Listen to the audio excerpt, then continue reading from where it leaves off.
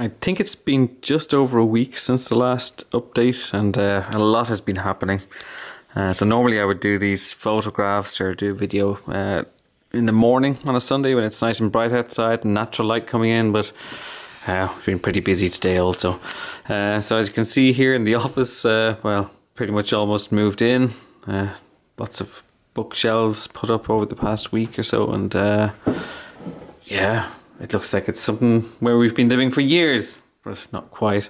And if you have a look out into what's now the guest room, putting together furniture, we visited IKEA last week and picked up some odds, well, an extra bookshelf, and then a unit for the bathroom, which is lying there in the middle, and the sink, so that's ready to be put up almost.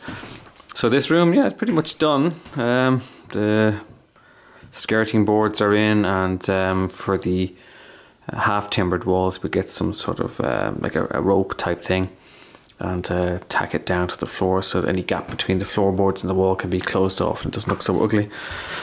And the bathroom, began putting in the wooden panelling, so the sink unit will obviously go where the pipes are there. We just need to extend them out. I need to just make that a little bit more sturdy, and then paint it. Once we pick a colour to paint that, it seems to be the hardest thing at the moment, and then we'll pick a matching colour for the remaining plaster walls.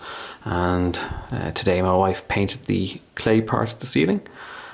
We just need to do that bit where the plasterboard is, and next week we'll probably start fitting the toilet and stuff like that, so that's coming on as well. Once the toilet's in, as I said before, we could move in theory, even if there's no door. Kitchen, nothing has changed here except there's cake from my mother-in-law, which is good. So this is kind of like the room where everything gets shoved in between. Oh, and our friends Satya and Celia were here today, and they put on the covers on all the switches and the sockets and all that, so it's looking a bit more kind of finished here, which is really great. And same in the living room, so nothing else has changed here except for the socket covers and the light covers, so thermostat has to go there. And what we said we do, Satya has a big table saw, circular saw, which I don't have, and we're going to prepare some wood so that I can continue making the skirting boards. So that'll be that. But this past week I've been mostly focusing on upstairs. I was going to say mostly eating bourbon creams, but maybe not everybody would get that joke.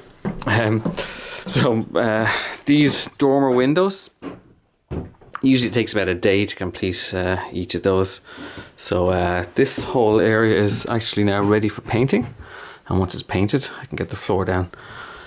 And then this bit, which we normally quickly walk by and ignore because it was until a couple of days ago there was no floor here, and all that was obviously open, so that's now closed. Did the clay plastering earlier in the week, or was it even before that? Maybe it was done in the last video.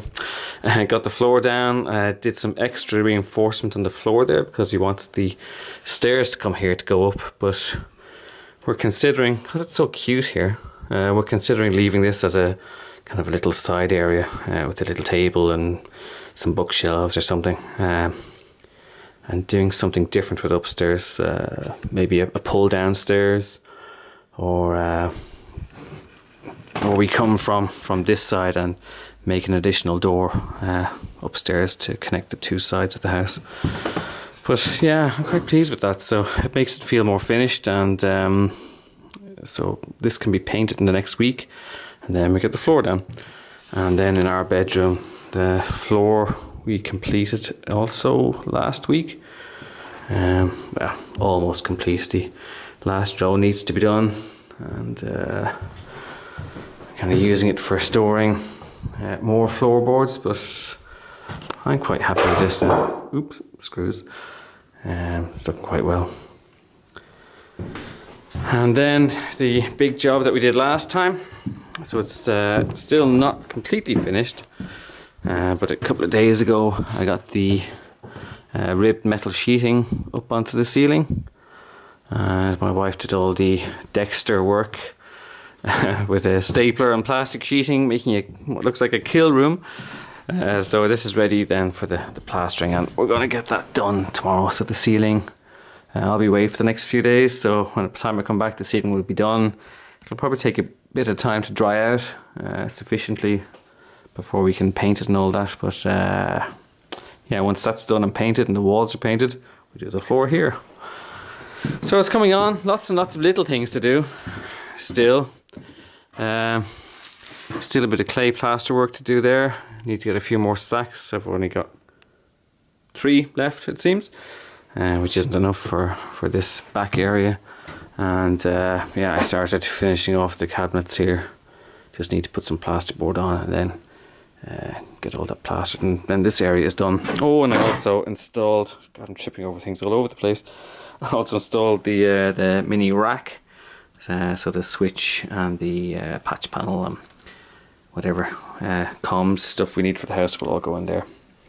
So lots done, still lots to do, but we had visitors coming in today for the first time in ages, and it's really funny. Oh God, there's so much work left to do, and I think actually no, there's not. Most of it is behind us now, the vast majority, and it's really only lots and lots of small things to do to kind of finish things off, and that's what takes a bit of time. But we've got 3 weeks, I think 3 full weeks left before we want to be in, and if we have to delay by a week or two, it's no major deal. But I think it's looking quite well. So let's see what the next week brings.